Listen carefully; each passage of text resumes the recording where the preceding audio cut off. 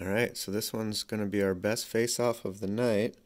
Looks like everybody is in position here.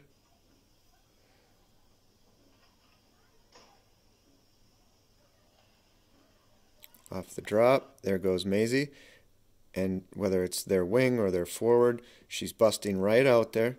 Other wing is coming out hard as well. So everybody's in position. And even though Liv drops her stick and we're technically short-handed for a few seconds, everybody else is in position.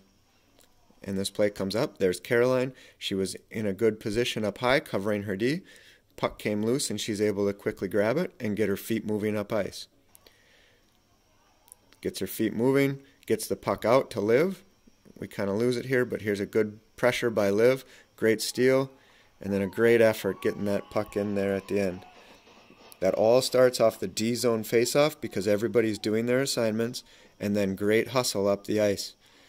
That's a great goal there for the whole line.